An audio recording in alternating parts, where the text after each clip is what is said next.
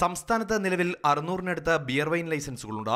കൂടാതെ 260 beverage ഔട്ട്ലെറ്റുകളും bar ഹോട്ടലുകളും ഉള്ളതിന് പുറമെയാണ് ഹോട്ടലുകളിൽ കൂടി ബിയർ നിർമ്മിച്ചു വിൽക്കാനുള്ള മൈക്രോബ്രൂവറി സാധ്യത എക്സൈസ് പരിശോധിക്കുന്നത്. സർക്കാരിന്റെ കൂടി അനുമതിയോടെ ബംഗളൂരുവിലെ ഈ മാതൃകയെക്കുറിച്ച് എക്സൈസ് കമ്മീഷണർ നേരിട്ട് പോയി സാധ്യതാ പഠനം നടത്തി.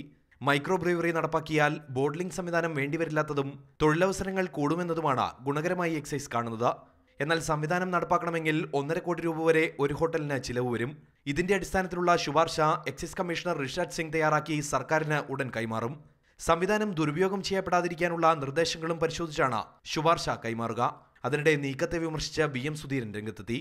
ഈ സർക്കാരിന്റെ അന്ത്യം മദ്യത്തിൽ തന്നെ ആയിരിക്കും എന്ന കാര്യത്തിൽ യാതൊരു സംശയമില്ല. എതിർക്കുമെന്ന് KCBC വക്താവ് വർഗീസ് വള്ളിക്കാട്ടിലും പ്രതികരിച്ചു. ഇത് ലക്കുകെട്ട തീരുമാനമാണ്. ഈ രീതിയിൽ ഈ സർക്കാർ മുമ്പോട്ട് പോകുന്നത് വലിയ പ്രതിഷേധത്തെ ക്ഷണിച്ചു വരുത്തുന്ന തീരുമാനങ്ങളാണ്. മാതൃഭൂമി ന്യൂസ്, തിരുവനന്തപുരം.